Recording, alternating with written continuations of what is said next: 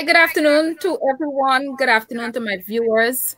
I must say it's a tremendous privilege to be here this afternoon. And I have with me some professionals, and they will introduce themselves a little later as they're about to speak. So at this point in time, all of you would know, I'm just kindly asking if you want to mute their microphones at this point. Yes. So one of the things I want to do is that we are exploring the concept of anxiety this afternoon. And I know there are many, many persons who are suffering from anxiety. So what we're going to do, Nurse Williamson?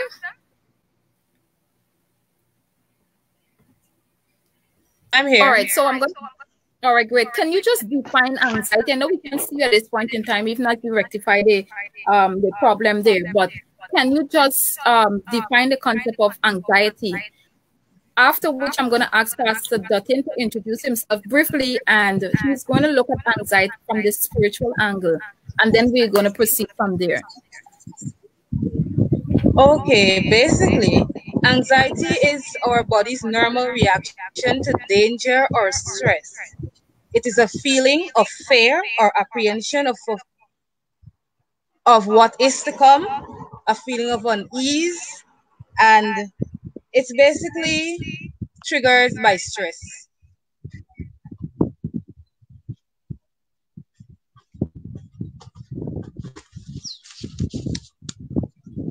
Your mic is off, Shiriki. Oh my, sorry.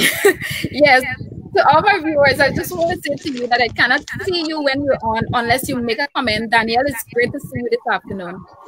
It's only then I can actually see you. So feel free to make a comment in the comment section.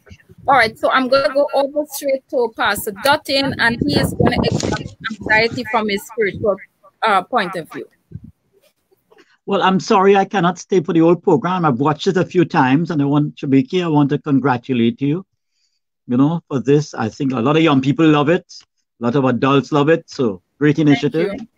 We say when students study at USC, they must not be reflective of other people's thoughts, but they must try something new and innovative. So I am blessed, and I thank you so much.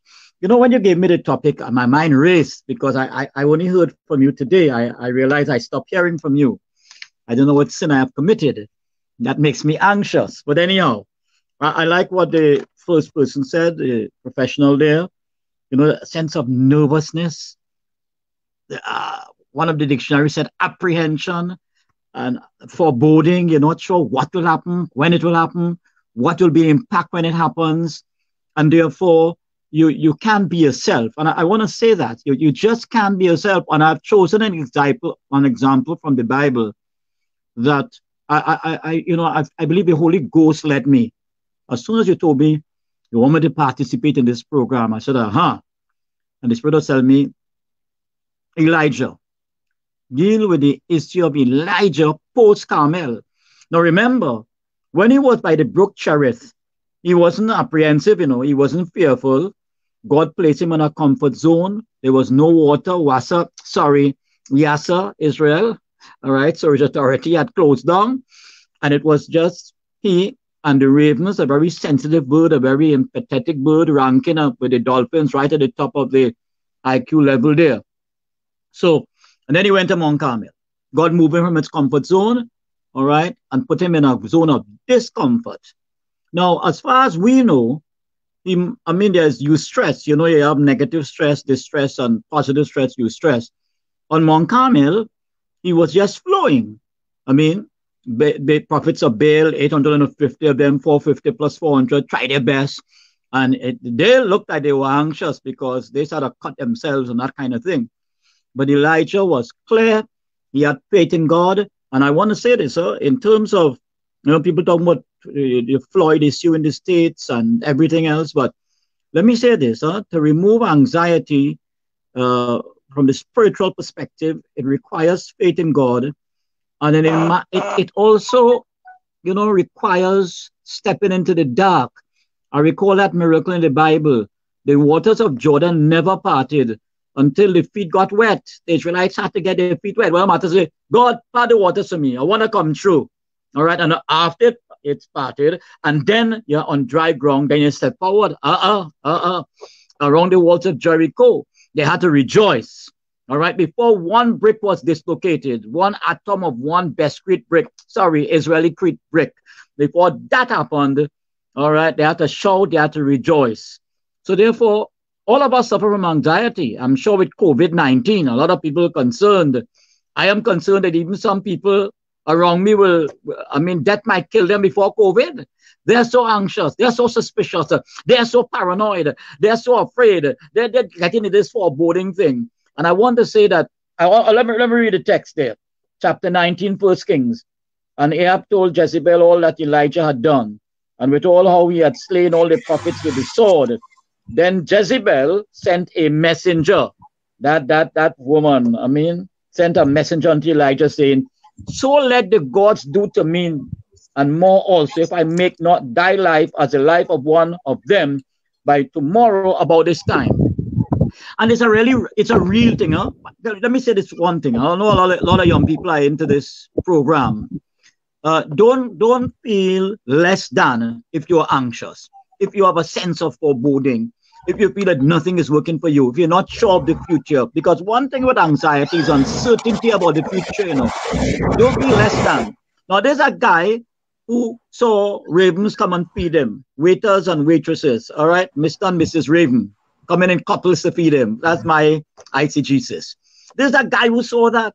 There's a guy who was in a comfort zone and moved to Mount Carmel. This is a guy who had endless victory, and yet he's anxious. So don't feel bad about yourself if you feel anxious. It's a natural feeling. It's, as a professional said early on, it's triggered by a certain level of fear, etc., etc. Now, how did he respond? This man of God who prayed and fire came down. Lord have mercy. This man of God who had extreme faith in God. Who should have, he had a formula to deal with anxiety. And when he saw that, he arose, as Elijah, and went for his life, and came to Beersheba, which belonged to Judah, and left his servant there, went a day's journey into the wilderness. Anxiety, it is real. Prophets experience it, principals experience it, police officers experience it, psychiatrists and all, and clinical psychologists experience it. And what has to happen is that God drew near to him. Because you see, essentially, he felt his faith in God being challenged. No matter how close to God you are, that devil in the world does not leave you alone. He comes. We talk about doubt, uncertainty. He plants that inside of us. And we must always realize that, with God, all things are possible. And it will come because we are human beings.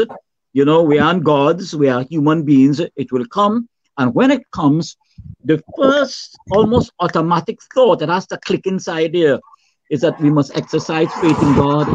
We must ask him to help us and maintain a positive mental attitude.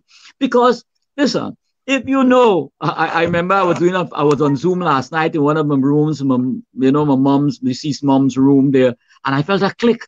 And somebody, that night before in my area, robbers came in spite of the security, and robbed a grandmother and, a whole family. So when I facing, the camera like I'm facing now, and I heard something by my window, I started to get anxious one time. I said, Lord have mercy, like they hitting our house. We had the second house to be hit. And then I prayed to God, and all of a sudden I felt an inner calm. I felt a peace that passeth all understanding. So, in summary, number one, it is natural to be anxious. Number two, don't feel, as young people say, don't feel a how. Don't feel less than. Don't have your self-esteem going down the road faster than Usain Bolt under 10 seconds. Understand that God is by your side. You have to have that faith in God and understand that he's by your side. Fourthly, maintain that positive mental attitude. Someone said that a particular psychologist, that when you're going through that anxious phase, you must have a kind of automatic click on to your accomplishments, to your dreams. And of course, the big thing is maintaining your faith in God. I want to just say, I was in Guyana. You know, it's my favorite country. Some people say I'm more Guyanese than Trinidadian. Shabiki might not agree with that. Just a You might moment, feel I'm Pastor trying to Dottin. impose myself on a country. But I was in Guyana. I was talking to a young lady. She, hello? Nurse Williamson, could you please mute your microphone? What's that? Go ahead, Pastor. You're not hearing me? Yes, I'm hearing you. Yes, sure. Yes, I was there, and I was talking to a girl married with 2 kids, and she was anxious. She said, Pastor, like I was born anxious. I said, nobody's born anxious. Just like nobody's born a racist. We, you know, values are imposed from seniors to juniors when it comes to that racism thing. And she said, Pastor, I not only am I anxious, it has morphed. This is what the girl told me, married with 2 children, great husband. She said it has morphed into depression. And we have to watch that. If anxiety is not managed, it could go somewhere else where we would not like it to go. And I asked her a few questions. I didn't come on like a ton of bricks, you know. I didn't tell her, hello, you need to pray and fast tomorrow. All right, you're eating too much food. No, I didn't adopt that approach. You are challenging God. Come on. So I told her, I said, I want to ask you a few questions. All right. I see 2 children here. You're married? She says, yes, Pastor. I said, these are your 2 kids? She said, yes, Pastor. I said, where you live? She said, that's the problem. I'm anxious. I want to get my own house. I said, all right, you want to get your own house? Where you living right now? She said, I'm living by my in-laws. I said, how do they treat you? She said, Pastor, they're the best in-laws in the world. You know, you have some in-laws who are outlaws. She said, Pastor, they're the best in-laws in the world. I said, all right. I said, what about your academics? And then she said, Pastor, I'm studying now. I'm going back to classes and that kind of thing. I said, so what is the real issue? She said, well, you know, one thing, I just want to get a house and everything else. I said, all right, listen, you mentioned 1 negative and we have exposed 5 positives. You're married. A lot of girls would love to get married. Number 2, your in-laws treat you well. Your children are doing well. You have a brain. From what you tell me, you're always sharp in school. I said, but wait, you have to balance the positives against the negatives. And I see if it's a football match, like Lionel Messi and those guys, Ronaldo and them guys, you win 4-1, you could play for Barcelona. And she started to laugh one time. And by the way, could I say something with being anxious? Don't allow anybody to paralyze your sense of humor. You know, the fact that you could laugh, that you could smile. Let nobody break you. All right? Always understand that God is by your side. You have a lot to be thankful for. And have an attitude of gratitude. And finally, go and find somebody to help. You know, I have to tell you that. Go on, get involved in the ministry. Check somebody who might be anxious too, you know what I mean? And as you start to help them, you almost forget your own anxiety. But I'm saying to you that it is natural. It comes naturally. You know, a result of, you know, sin making us uncertain, challenging our faith. The world is getting worse. There was a time when we studying COVID-19. Now we have to study the riots in America spreading across the world. People are challenging God. Where was God, etc., etc. And therefore, I am saying, use your anxiety as an opportunity to exercise greater faith in God, to recover your dreams, to realize that there are people who you don't even know who are rooting for you, who are praying for you. Stick close to the word. Have that positive mental attitude. And God, and don't forget the prayer element.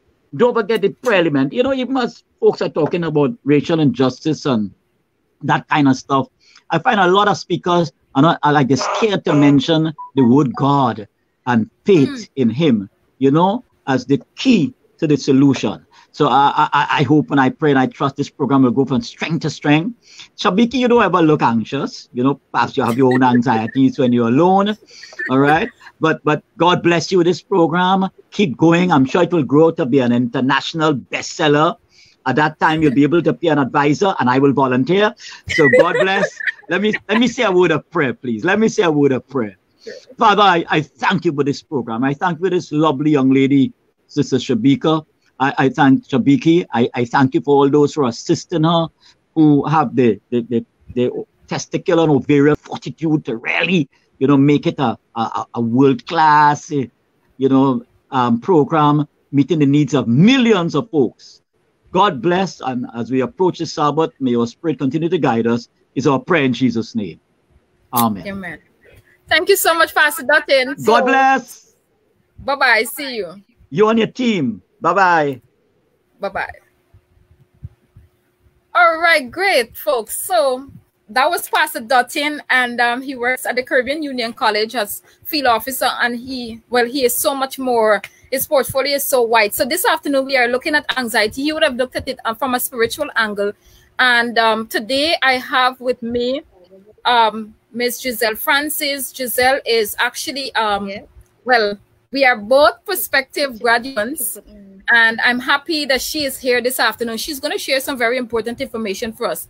We have also Lavella Sears. She is a student currently at President's College, a member of the Hopetown Seventh-day Adventist Church. Lavella will also share some personal information with us today. It is my dream and hope that this program here helps to help someone else who is encountering the aspect of anxiety. I have also with me, I call him Dr. Croker, but he's going to tell us his exact portfolio.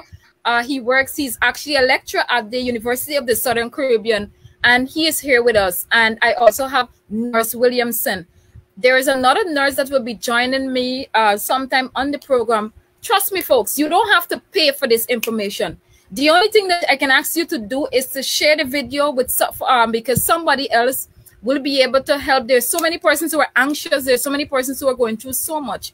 And it's only through your intervention, it's only through helping persons that each and every one of us can be able to overcome this issue. I know Nurse Williamson, she has not rectified her her camera issue as yet, but just forgive us this afternoon. You may not see her, but you will hear from her as we go through the elements for today. So, Elder, I have so many names to you, Dr. Croker, Sir Croker. Could you just introduce yourself briefly, and can you just shed a bit of light on anxiety and over the past in terms of perhaps working with persons who have been faced with anxiety? Go right ahead, Doc. Okay, hello everyone. I am Desmond Croker. Right, Desmond Croker is just all you need to know. I am presently the nurse in charge of the chronic disease clinic, lifestyle clinic in Arima here in Trinidad. So when it comes to anxiety, that is it generally would fall under the psychiatric conditions, because it has to do with your mind. It has to do with how you see things, and so based on how you would see a situation, or in some cases just an object, that would determine how you respond to it. And so anxiety is usually a response to a particular situation, a particular thing that you might be seeing, or a particular, like say, for example, you could be anxious about heights, you could be anxious about water, and so you may find people may be anxious for any of those things, but when it becomes a problem is where that anxiety lingers for a very long time. So as Pastor said, as I think Nurse Williamson also said, it's something that we all experience, but the problem is, how are we able to get over that initial anxiety? All right, thank you very much, Nurse Croker. So we're going to hold there. Nurse Williamson.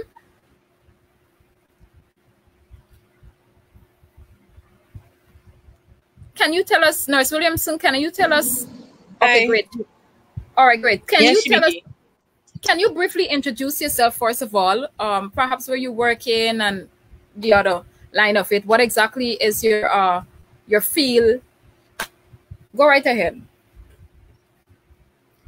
Okay, my name is Kerianne Williamson. I'm a registered nurse attached to the Fort Wellington Hospital. I'm currently working at the quarantine site at Bath Experiment Health Center. It's currently 6 years since I'm in the nursing field. So. All right, great. Thank you very much. And I'm not attached. Pardon me? I'm saying I'm not attached to a special unit. So okay. I just work general. Yes. All right, great. Thank you very much for that information. And I just want to say welcome to Roger, who I'm seeing here. Hi, Monster Jones. Welcome, Orwin. And remember, for those individuals who are joining us, I cannot see who exactly is viewing unless you make a comment in the comment section, and then I'll be able to recognize and know who are the persons who are viewing. So, Nurse Williamson, can you tell us what are some? I know Nurse Croker would have spoken about some of the causes of anxiety, and he would have explored a bit on anxiety.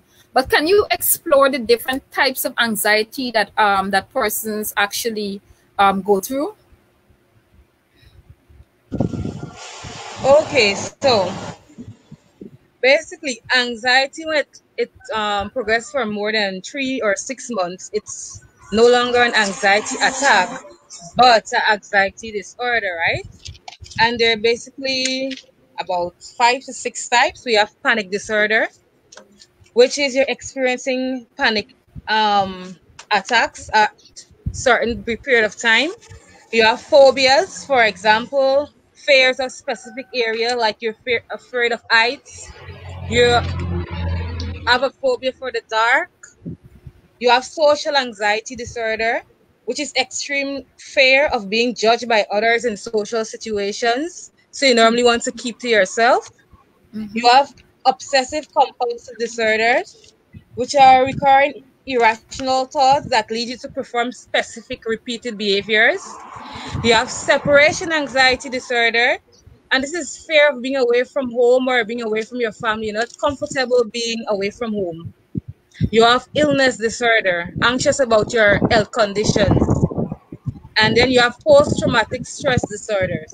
This is basically following a traumatic event, maybe the death of a loved one, or maybe you had a miscarriage, just basically trauma or anxiety after trauma. So those are basically the type of anxiety we have.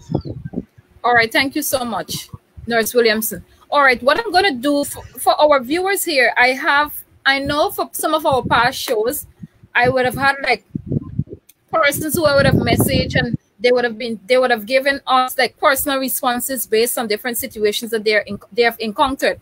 Today, I have with me 2 individuals who would have consented to come on the program, and they are going to speak to us in terms of their personal attacks with anxiety itself. And I trust some of you don't even know whether or not your situation that you're facing, if it's the fact that you're anxious, if it's anxiety you're facing with, you don't even know whether to seek a medical personnel or what. But I'm going to hear from Lavella Sears first. She's going to share with us her personal experience with anxiety, what she would have faced. And then afterwards, we're going to hear from Giselle. And if any one of these symptoms you yourself, you would have been experiencing, please be sure to seek medical help, whether it be check your hospital, or it could be a counselor, a mental health professional. Please check that. I want to make a very important point at this point in time, especially in Guyana. Whenever people want to say, okay, I'm going to the mental, or you hear that somebody went to the mental, there is a sort of stigma that is attached there. And right away, individuals don't want to. It's like you're suffering from this condition, but you don't want to see mental health or a psychiatrist. I want to encourage somebody this afternoon who are listening. It is for your own benefit. Just like we have nurses, we have teachers, we have doctors, we have everybody specializes in his or her own field. Please never ever be afraid to check a a psychiatrist in this sense, or some personnel to deal with checking you with your mental health. it might just be saving you some troubles. All right, Lavella, could you please put on your microphone? Over to you. Can you just share your experience, your personal experience that you had in about your anxiety attacks that you would have been faced with?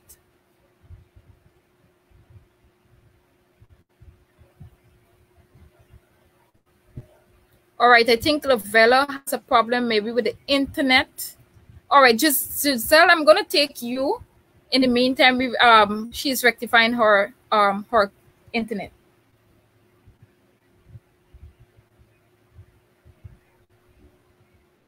Okay.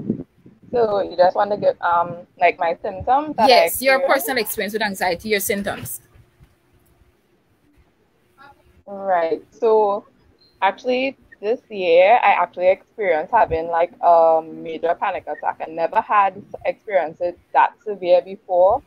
And what I used to experience before in the past were like sometimes I'll feel a little bit lightheaded, heart racing and stuff. Most of the times I'll be able to identify what was causing me to feel anxious or nervous, and I would have been able to calm down and just like forget about it. So I didn't really take it on. I say, okay, I probably just feeling anxious. I probably went a little bit too far in terms of feeling a little lightheaded, a little faintish and stuff. But this year it was really serious. In that it's like I had like I seized up, right? And I had when I actually, like Shibiki was saying, I actually got some help, which was professional help from my dean actually of our social sciences. He was able to help me, and he actually that day, the very same day, he allowed me to take an anxiety, like a rating scale, like a little test. So I actually have it, and it's called the Beck Anxiety Inventory, and I would just like list some of the things that some of the symptoms, and well, I wouldn't say what reason that I put is what I felt at the time at a more severe stage. So I had numbness and tingling, so I had that feeling in my hands and my legs. I felt very severely at that time, feeling a bit warm or hot, right? I was like unable to relax, fear of the worst happening, dizzy and lightheaded, which I experienced mild before, but it was more severe at that day. Heart racing and pounding, terrified and afraid, nervous, hands trembling, shaky, unsteady, fear of losing control, and that was really major. That fear of losing control, fear of dying, that was really on my mind. I had I don't know, I thought I was gonna die, and it was just on my mind. It have other stuff. It have scared. If you have indigestion, I didn't really have that, but after that main attack, like my body chemistry went out of whack. So my whole body was like, I don't know, like my body was wrecked in a way, because I don't know if it's because of all the, I think he was saying like the acids that when you're stressed, your body produces these acids and stuff, hormones and stuff that it releases into your body. So I was like wrecked for about 2 weeks after that. Faint, lightheadedness, face flush. He was saying like if you're like feeling warm in your face or whatever, and you're like hot and cold sweat.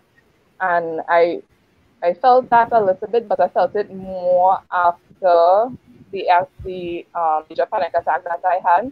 Within the 2 weeks, I would wake up in the night with hot and cold sweats and chills. So that were the symptoms that I experienced, and these are symptoms of if you're having anxiety or if you're suffering with anxiety. All right.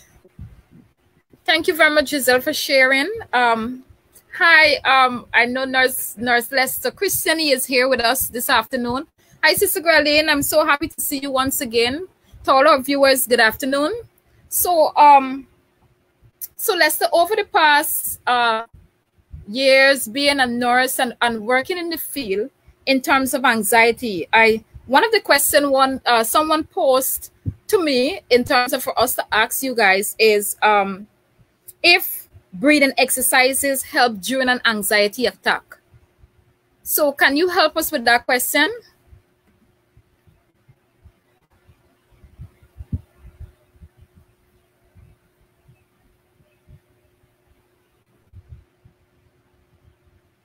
All right. Good afternoon, everyone. Now,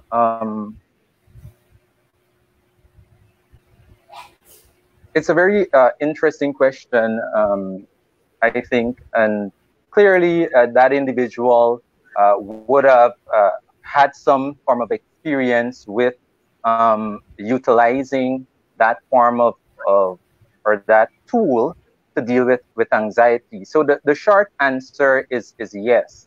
And I'm going to give you the reason or rationale why I say that that can help in some instances to help basically a person cope with anxiety. Now, when you look at these breathing exercises, or when you look at the effects of anxiety on the person's respiratory system, we know that they would have an increase in respiratory rate. They have this sort of shallow respiration that can, in many ways, affect how their other vital organs are functioning because of the lack of oxygenation, or the lack of or the inability basically of the body to get rid of carbon dioxide and so on, due to the processes that are taking place during this period. Now, when a person is deep breathing, or they're performing these exercises, it's helping not only to promote that gaseous exchange, but it's helping them psychologically to be able to focus instead of whatever would have been that factor or that trigger for the anxiety. It's helping them to focus instead of the breathing, instead of that uh, uh, factor that would have triggered it, taking the attention away from that to the breathing patterns. They have this sense of control, right? And it's helping them to have that sense of control. And that in turn would help to alleviate some of the clinical manifestations or signs and symptoms that we see in persons who suffer from anxiety. So it's not only helping with those clinical manifestations, but psychologically, it's also going to have a positive impact, because they now move from this stage or place of them not being in control. Everything is against them, to a place where they can now regain control of their actions and what is taking place with their body. So it does help. All right, thank you very much, Nurse Lester. And Lavella, can you hear me?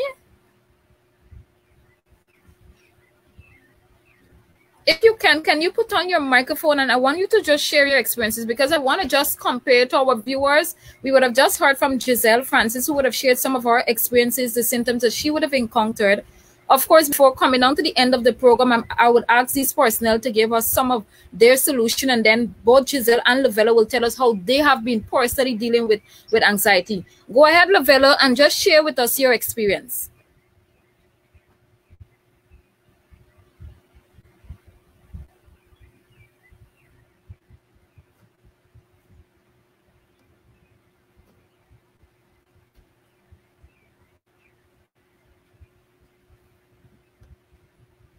All right, seems like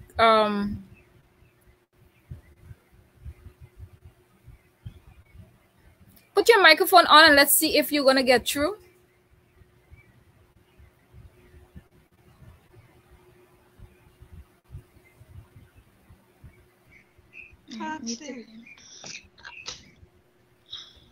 Well,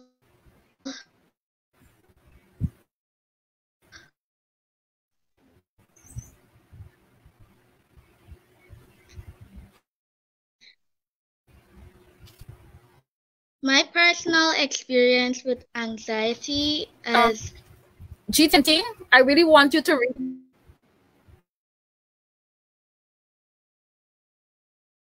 being a very scary one, especially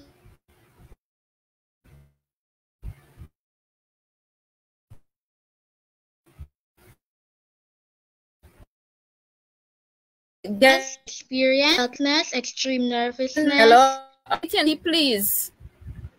And feel like I was about to faint, and I also had this feeling as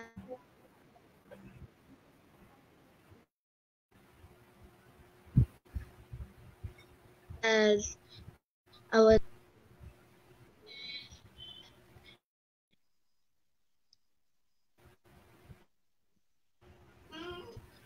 yeah.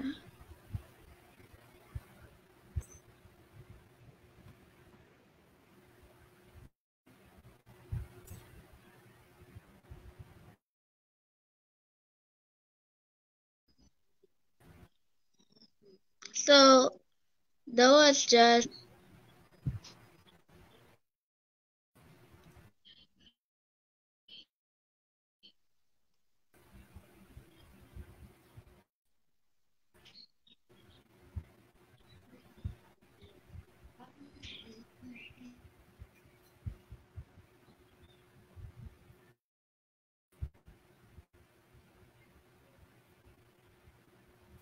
all right.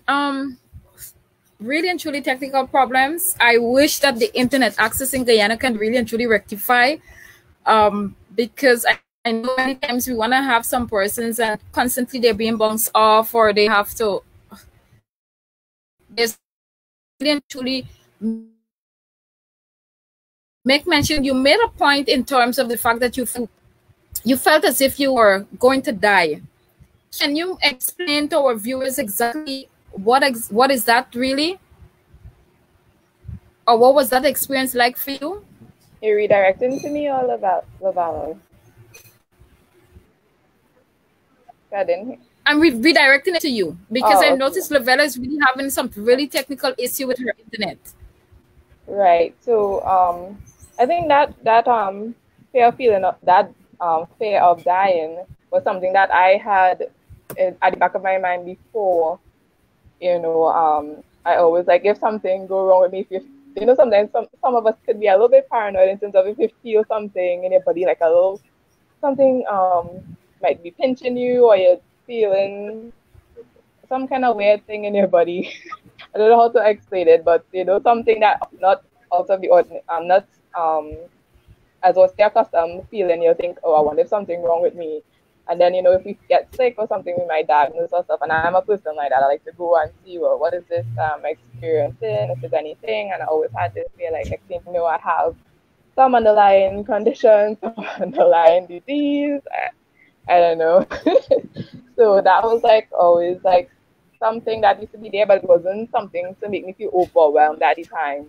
So now when I started experiencing the anxiety more severe, that now amplified in my mind that, okay, I could be dying.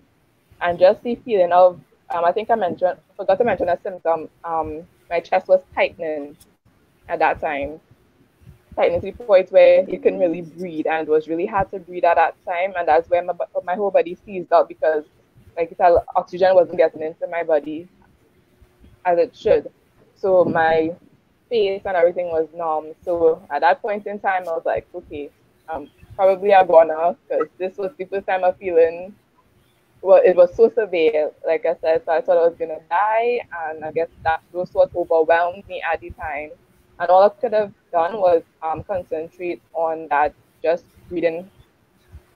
I had to take really deep but shallow breaths, because, like I said, my chest was tightened, so I couldn't really take deep breaths. It was just short and shallow, and I was just praying, basically. So yeah, okay. So that fear of dying will be different for everyone, but that was it for me. Yeah. All right, great. For any of the nurses here, can anxiety kill you? Any one of you can answer me that. Or have you seen patients die from anxiety? All right. So before I talk a little about that, I just would like to talk about some of the things that I heard being mentioned. I think it's Giselle. It is what she talked about just now, and a few key things stood out to me. She said she has this tendency to sort of overthink things and so on. when you look at the triggers or those factors that can contribute to these anxiety disorders, and as she rightly mentioned, everyone is different. So everyone, each individual will have a specific trigger. We know that persons having this sort of faulty, distorted, or counterproductive thought process or way of thinking, that in many ways precedes these anxiety disorders and the maladaptive behaviors that you see in persons with this, right? So that's just one of the factors that can lead to it. That, along with things like genetics and other environmental factors. But a lot of times, the way we think, the way we perceive things, can play a very, very important role in us having these anxiety. Another point. I think I wasn't here from the beginning of the session, but it is important that we're able to. Anxiety is not necessarily a bad thing, right? When you look at anxiety, it's not necessarily a bad thing, because take, for example, we have an examination or a test to write. We're anxious about what our results is going to be. Most often than not, that propels us to study, right? So there's a distinction between that sort of normal anxiety that we have, that we can generally cope with, and these anxiety disorders, which are many, all those phobias and so on that we might have, right? So there should be a distinction there. Not all anxiety basically amounts to something that is going to impact us in a negative way that we cannot function properly, right? So we need to know that. Now, to your question, now when you look at the clinical manifestations of persons who suffer from these anxiety disorders, because they're so different in maybe how they what you're going to see in the individual, because everyone is different, it's going to affect them in various ways. So you might have mild anxiety attack and ranging to severe. The symptoms of that won't necessarily kill that individual, but when you look at some of those maladaptive behaviors as it relates to the emotional state of the individual, and those behavioral changes that might occur in these persons, that can be detrimental to the individual, and not only to the individual who's experiencing that, as well as persons who might be within that immediate surrounding. Right? So it can have or can lead to situations where persons can either take their own life, or in some cases take the life of others. Right? Wow. Thank you so much, Nurse Lester. Nurse Williamson, I just want to know, do you think that, well, I mean, from your professional perspective, do you think that anxiety can be permanently cured? Well, there isn't any permanent cure for anxiety, but once you understand your anxiety disorder, there are steps you can take to reduce the symptom and regain control of your life. There isn't any permanent cure for it, but treatment is basically aimed at improving symptoms and helping you to cope with everyday situations. Okay, thank you very much. Nurse Lester, do you have anything to add on that question? After that question? So, just before you, Nurse Williamson, could you please mute your microphone? We're hearing some feedback when somebody is speaking. Thank you. Yes, go ahead, Nurse Lester. All right. So when it comes to when we look at these anxiety, these disorders, right? As Nurse Williamson mentioned, most individuals that experience this, it's something that would last with them for a lifetime. It's a very complex issue. There are when you look at some of the anxiety disorders, some of the phobias and so on that persons might have, when they're experienced to certain therapy, then you might find that this or as they advance in age, that fear might sort of start to pale, right? Or they might not be as fearful and so on anymore, right? So I would say based on what the specific disorder is, might be able to determine how the individual might be able to overcome that. But it is true, most of when you look at treatment and so on, it's based on helping this individual to cope with some of the signs and symptoms that they're basically experiencing. So some of these things do fade over time, but then some of them we can see at specific times in a person's life might vary in severity and all of that. Others, they're just there with you for the rest of your life. So you just have to now be able to make changes to cope with those. All right, thank you so much. So, Jizel, can you tell me as we move on now to some of the preventative measures that you would have been taking in terms of dealing with your personal anxiety attacks and the panic attacks that you would have been experiencing? Can you share with the audience what are some of the things that you would have been doing to help you? Okay, well, like I mentioned, it's only this year that I had the severe attack and where I really realized that, okay, I'm dealing with anxiety. So first thing first was that I got professional help, and it was the week just before they shut down. So I was able to get at least 2 sessions in with the professional counselor, and I also reached out to a pastor for that spiritual side of the counseling. So both of them combined, it was good.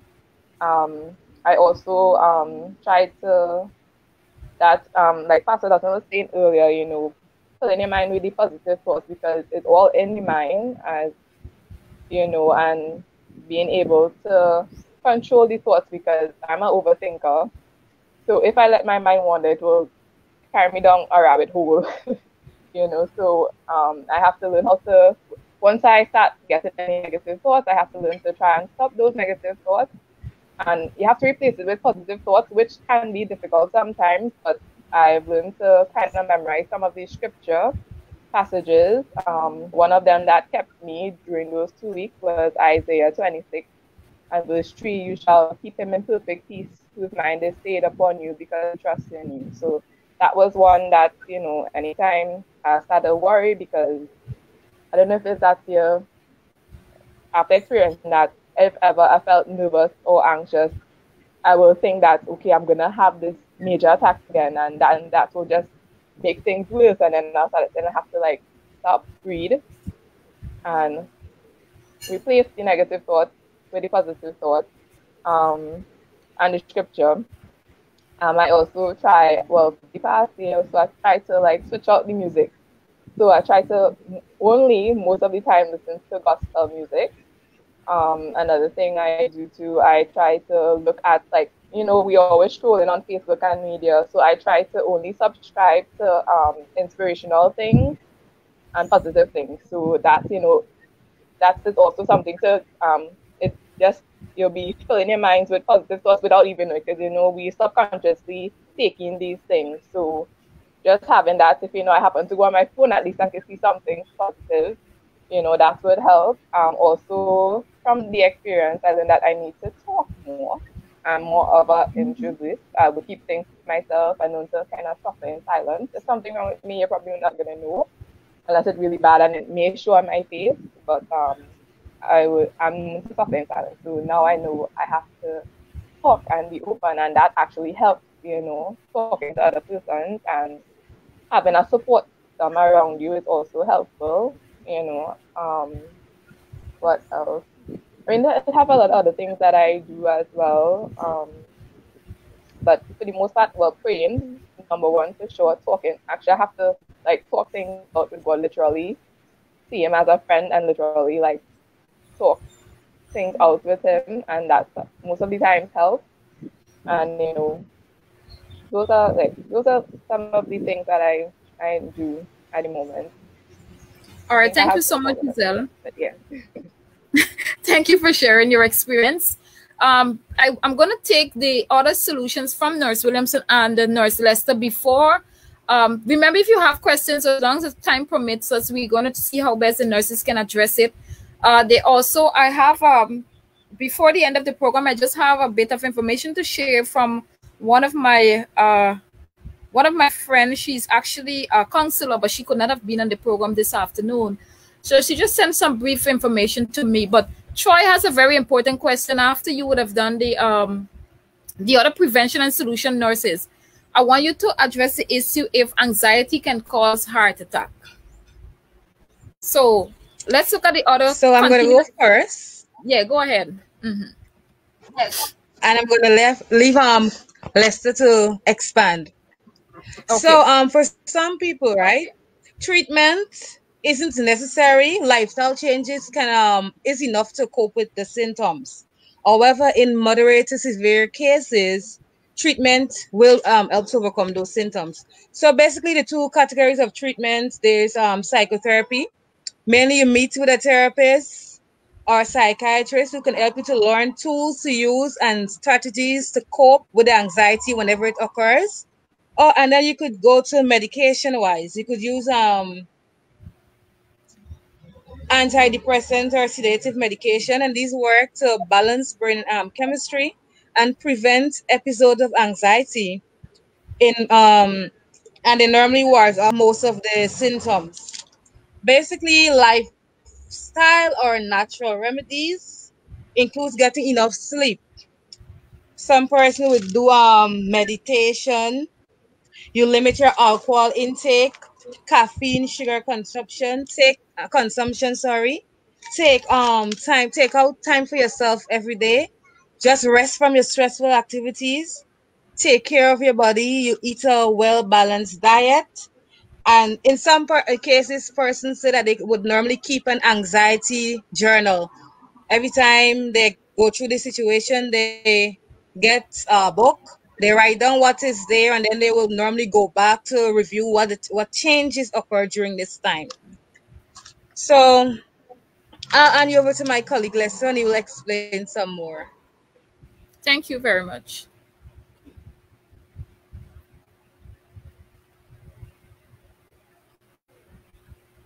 Sorry. Yeah, so based on what Jizel would have mentioned, some very salient points as to how she is dealing with her anxiety and how those would have helped her. So those are some very good solutions or ways of coping with anxiety. But one of the things that I think she mentioned that is important is that she sought professional help, right? She came to terms with identifying or being able to determine that she had a problem, right, that needed fixing.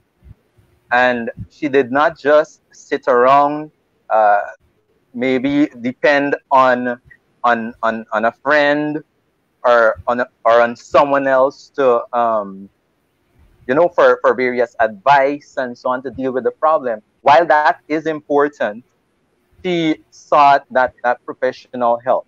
So that, I think, is a very, very important step.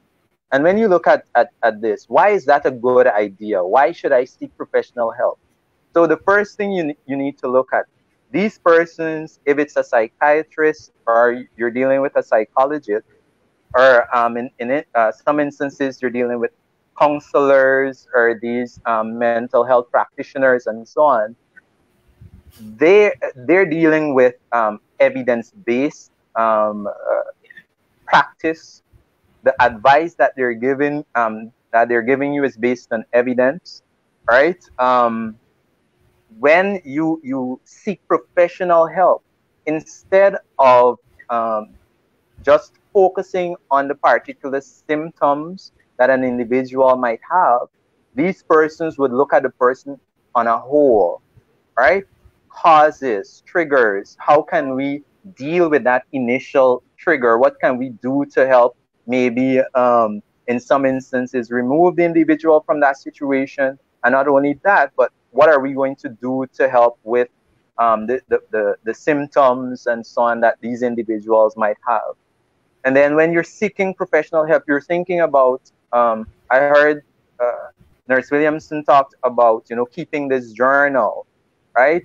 These are things that would be done. There is this record of your progression, record of your symptoms and all of that, right? When you seek professional help, you're thinking about reducing prejudice, and all persons being judgmental. You're thinking about the increasing the chances or likelihood of compliance for persons, right? I know a lot of people, you might as a friend, you might encourage them, but they might not necessarily follow that advice. But if they hear it from a doctor, they hear it from a nurse, they hear it from the counselor, they might be more inclined to heed that, right? These persons, because of we're saying they're professionals, they're trained, you're looking at things like confidentiality and all of these things. It's very good that if you can sort of seek them out, right? Because you don't have to be afraid of let's say hearing your story, as we just say, about the place, right? Because we have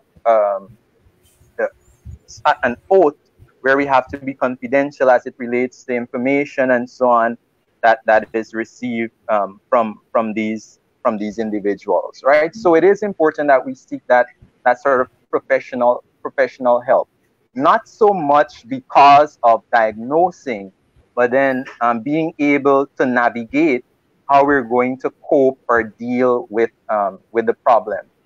Now, there are some other things that Nurse Williamson also mentioned as it relates to how we can deal with it at home. One of the, apart from the medications that she used, I'm not going to dwell much on that, because that would be, those medications basically would be prescribed by the psychiatrist or whoever is the doctor that is seeing the patient. There are certain things that we can do at home that can help us to cope with these problems. Now, we mentioned some of those. Being able to identify that you have a problem, right? Yeah. Acknowledging it, that's important. Mm-hmm. Seeking that professional help, important. Staying active, and I think Jizel talked about this. So exercising is not just about getting the medication and so on, but what's our physical health? Yeah.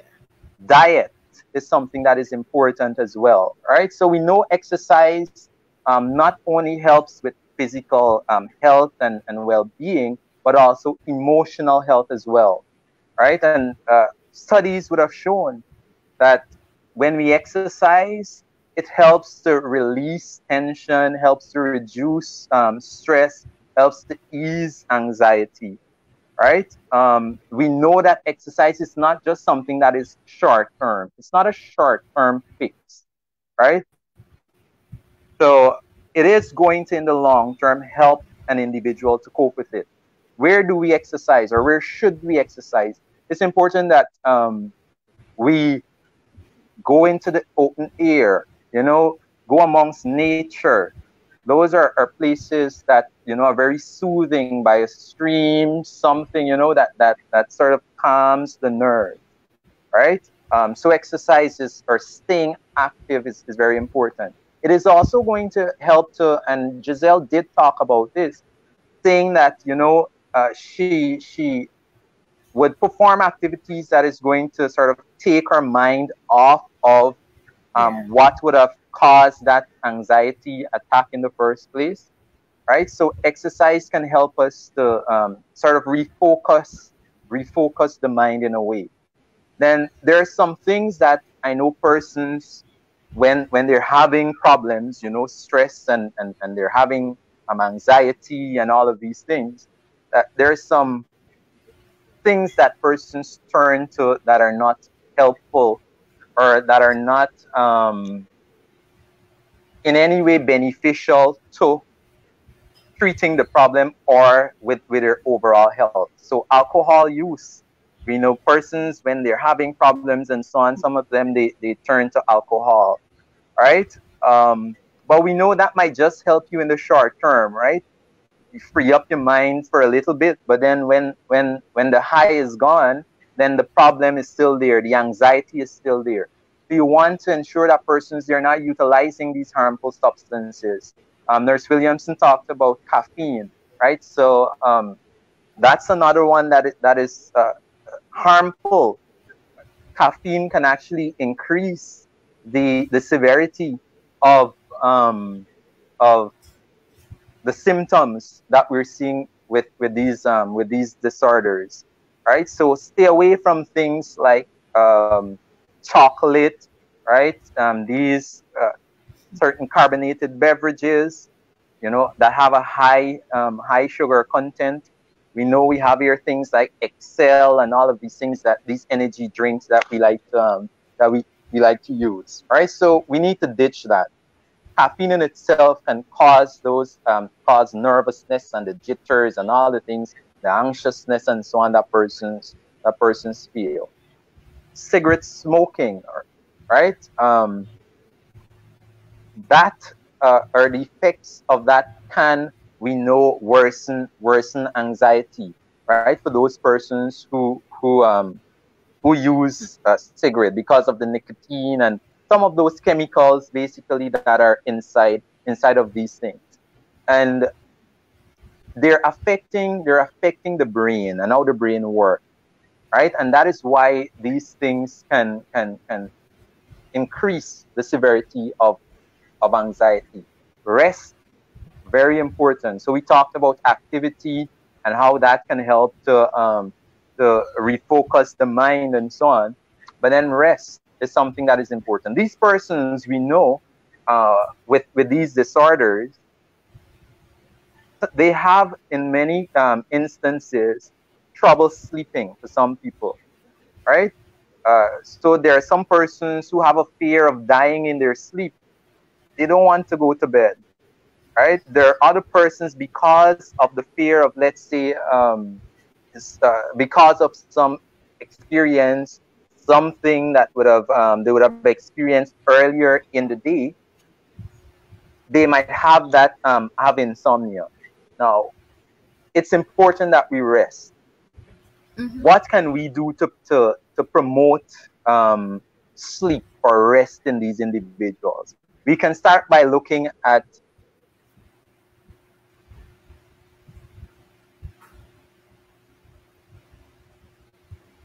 all right, just we have an internet pause there.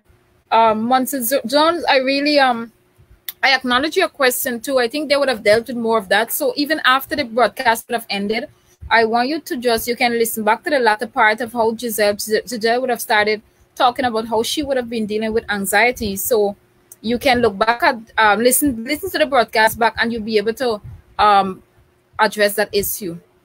Nurse, let's say internet is down a bit, but Nurse Williamson, can you, in terms, I know he started mentioning about sleep. I know there's some persons who just, all right, let me just add him back. All right, great. All right, sorry about that. Even before you continue, I want you to elaborate a bit. I know you started speaking about sleep, about lack of rest. But what happens if somebody is on their bed? We only have about 5 minutes, by the way, for the show to wrap up. But if we have somebody on their bed and they just cannot sleep and they only end up sleeping, let's say, early in the morning, they just, I don't know, there are a lot of negative thoughts. How can that person, what could you suggest to help improve that person in terms of sleep?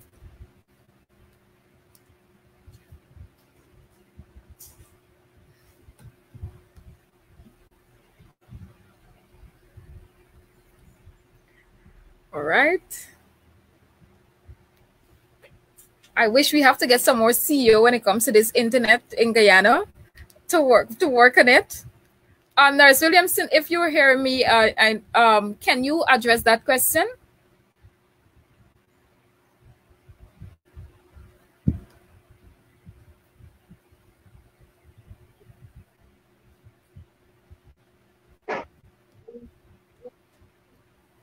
All right, good. I think my phone is overheating, so probably that's why I'm having the problem. Now, okay. When we're looking at ways to sort of improve on rest or to get sleep, we have to make it a priority, right? So that's one thing.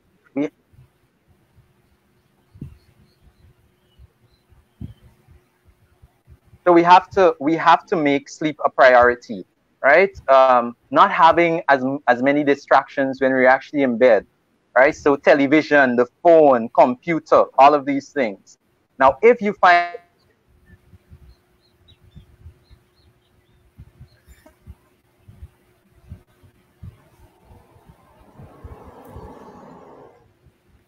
and this is such an important question I want to be addressed, because we have some persons who are encountering anxiety, they're having endless sleep problems. And just as I would have mentioned to my viewers, I think sometime last week, there's an anxiety support group that we would have started. And I mean, there's some individuals who have sleep problems. So I really and truly want this to be addressed, so that if there's anybody else out there with the same issue, we can help them. Yes, Lester. I don't know what's happening with this question and you. All right. So some other quick things. So I did talk about some of them. Avoiding things like caffeine, large meals before bed. If you find that you're in bed and you're tossing, you're not getting to sleep, get up. Go out of that room until you feel sleepy, and then you go back to bed. Writing down your worries before bedtime, and have a routine, right? Going to bed at the same time every night. Those are some things that can actually help with that. All right. Thank you very much for sharing that. And my final question, I know I'm on closing time. I'm even a little over time today, but nevertheless, I really and truly want us to look at if there is someone else who, let's just say there's someone else who wants to be helped, but they are afraid of they're afraid of actually doing psychiatric examination. What would you advise those individuals? And please don't forget, let us also address, those are the last two closing questions I want. What would you advise to individuals who want to go and check up, but maybe they're afraid of the stigma? And secondly, I really want to want you guys to answer Troy's question of can anxiety cause heart attack?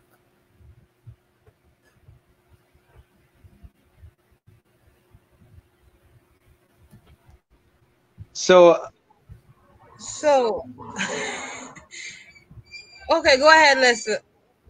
Okay, for the question, anxiety attack, it would not cause a heart attack, right?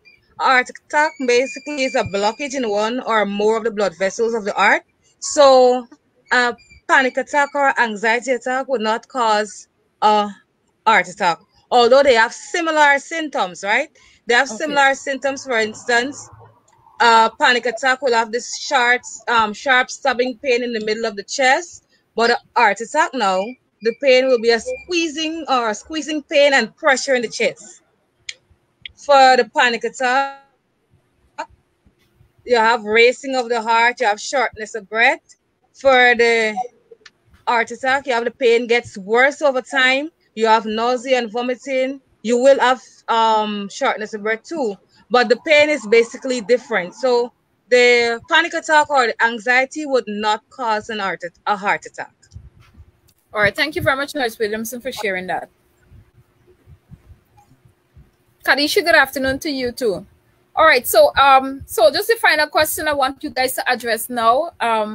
So what advice would you give to someone who may want to go, but they're afraid of the stigma attached, especially if they go to see a psychiatrist?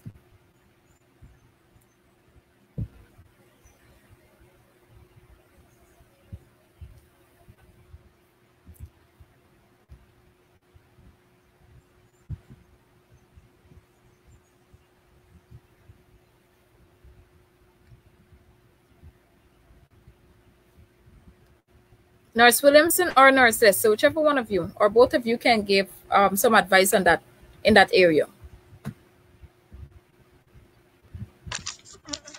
Okay.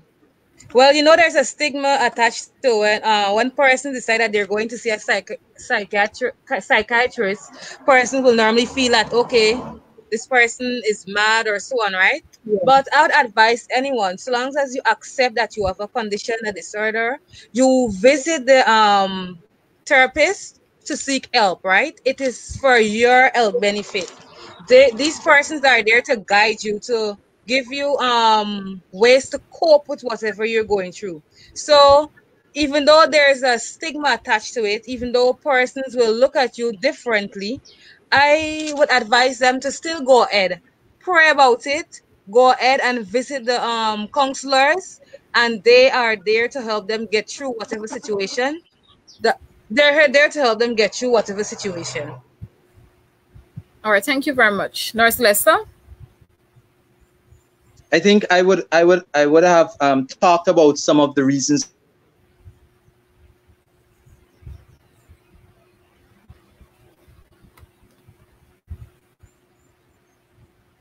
All right, so Jizel, I want you to, for your closing remark, I want you to, because of the fact that you're actually going through, well, you're actually still recovering from anxiety, I want you to share with us,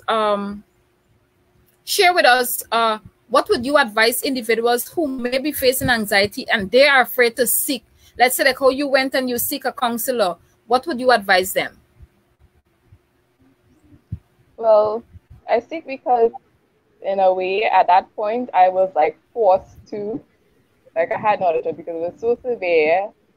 I had no other choice. I actually knew that, you know, before that it's good to just go and just seek counseling, just, you know, just for therapy reasons, you know, but people shouldn't be afraid because, I mean, it's your health, you know, so you shouldn't let others discourage you because you want to seek your well-being, and, you know, it's something that you want to deal with. You don't want to have to live with it all the time, and trying to do things on your own don't always pan out. You might just end up spinning out of control, so it's always better to seek that help, and they will help you to get to the cause of that problem, find out the triggers and all of that, because the ideal thing is really finding out the causes of why, and once you they help in navigating that, and once you can find out the cause, it will be easier for you to manage and use different coping mechanisms to deal with it. So it's all beneficial for that individual. Thank you so much, Jizel. All right, let's over to you. Let's hope that your internet keeps.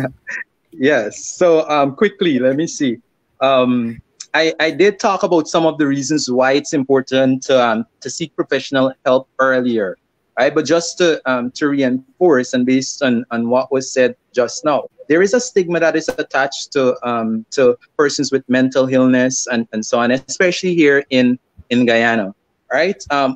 It's important for us to know that when you look at psychiatric disorders, these anxiety disorders by far are the most common, right? So there are a lot of persons who are having these issues, right? So it's not just you alone. And I think when persons start to realize that, it makes it easier for them. You're not the only one who you know, is sort of going through these things, right? So that's something we need to come to terms with. In terms of the professionals being able to help you to navigate and sort of develop, guide you along with those coping strategies, coaching you with these problems. We do know that one important thing is awareness, which I think, and I'm so pleased, you know, to be a part of this session this afternoon, because bringing awareness to these issues, I think, can reduce the sort of stigma that is attached to it greatly. All right. So education is very, very important. Right. So we need to educate ourselves about these conditions. Educate ourselves about just a moment.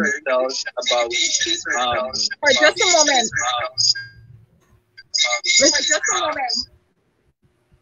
Go ahead, Lester. Yes, so education, I was saying, is very, very important. So we need to sensitize the community at large about the prevalence of these problems and the negative effects that they can have on individuals. And not only that, but that they can seek help, and help is available for these problems, right? So it is important that that message is out there. We should not, as I think Giselle mentioned, at the end of the day, you're thinking about helping not only yourself, but those persons who are in your surroundings, the family. Think about the effects that those attacks and so on can have on them. It's not only scary for you, but then for these persons who might not understand these things, it's also a very scary experience for them. So we also need to, when we're thinking about treatment and therapy and the counseling, we should not forget the family and all of that. And in a lot of instances, these attacks, they're as we just say, they run in the family, right? Genetics plays an important role in it. So we should not neglect the family when we're dealing with these situations, because it is going to have an impact on how the family is functioning and coping as well, right? So that's why it's important that we're seeking that professional help, because that person would be able to look at you as a whole, or on a whole, versus just looking at the symptoms and what you can do to get rid or remove those symptoms, right? All right, thank you so much. So I just want to, as we wrap up this afternoon, the comments that my counselor friend, she would have sent, well, most of you would have addressed it in one way or another. But in terms of when it comes to social anxiety, one of the very important point that she continues to reiterate is the fact that we need to connect with people. And I just want to end on that particular note. I mean, just connect with people. I know all of us don't like to say and like to explore and discuss what we are facing with. And I'm so happy this because of the fact that Giselle would have shared her experience before. That's how I knew that, okay, she could have been a perfect person to come on the program. I must say thanks to Giselle because she was able to help Lavella to actually start working through the process of overcoming her anxiety. And Lavella is only in Form 1, which is grade 7. I just want to say to our parents out there, anxiety doesn't have an age. So don't feel as if you have to be old or you have to get a world of problems like how some people have. You don't know what your young people are going through. So until they are faced with situations, I want to share this program. There might be some other school child or some other adolescent who may be going through these same symptoms, and they're seeking ways of helping themselves, but they just can't. There's so many persons out there who are trying to rest, but they just cannot sleep. I want you really and truly, let us try and see how best we can help it. COVID situation, of course, has not really and truly helped the situation. It has made it worse for some individuals. And even as I would have done research, there's significant rise of persons who are facing anxiety in the different countries because of COVID, because they're very fearful of what will happen in the future. So I just want to say thanks once again to Nurse Lester. I know Nurse Croker, he had some internet issues, so he could not have continued on the program. Nurse Williamson, thank you so much for being here. Pastor Clive Dottin, who would have shared to us the spiritual aspect of overcoming anxiety. And I want to leave with us this scripture that says, be anxious for nothing, but by prayers and supplications and thanksgiving, let our requests be made known unto God.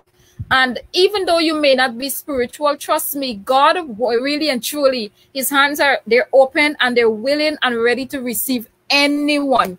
So feel free to connect, feel free to contact me. I may not have all the answers to your problems, but at least I know persons who can be able to help to address the issue. And as I was speaking yesterday to one of my friends, she could not have been on the program either, but she's a pharmacist, and she said to me, you know, medication is the last option. So for some of you who like to rush to medication for any list, anything that you're facing, please let us try with all of the other remedies and all the other solutions that individuals would have been trying with. And by the grace of God, God will help us to overcome. So I just want to close in prayer, and then I'm going to just say bye to every one of us. And thank you all for viewing this afternoon. Let us pray. Great God and eternal Father, we are thankful for this afternoon amidst the little internet problems that we had. But we thank you for the individuals who are willing to share their experiences, share their knowledge, so that at the end of the day, someone can be helped. I pray, Lord, that you empower our audience. May you touch the lives and the hearts of individuals who may be facing anxiety at this point in time. And Lord, even amidst COVID, may you help, Lord, that we can find ways of remedying this situation. We thank you, Lord, and we praise you through Jesus Christ. Amen. So may God bless you all. And I'm going to see you on Monday, Gospel Life at 2. We are exploring the concept of last week, Monday, we looked at guilt. We are looking at unforgiveness Monday because there are many individuals don't know how to forgive persons. There are many individuals, they still have grievance in your heart for individuals. And so I have a panel of persons already set and prepared for next Monday. And they're going to help you through the process of forgiveness if you're facing unforgiveness, if you're faced with that issue. So thank you once again, nurses. Thank you, Jizel. And thank you, Lavella. Thank you, Pastor Dottin. Thanks to all my viewers. See you on Monday, Gospel Life. Have a wonderful and a fantastic weekend.